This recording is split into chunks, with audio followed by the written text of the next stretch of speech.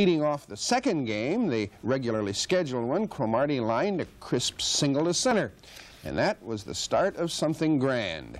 By the time Lance Parrish, the number 7 hitter, came up and blasted a 3-run homer out of Busch Stadium, the Expos had 5 runs in that first inning. And later, Cromartie, who had hit only 3 home runs all season, got his second of the night. And the Expos stretched their lead in the East to 6 full games over a gaggle of clubs, 4 of them only a game apart in the struggle for second place.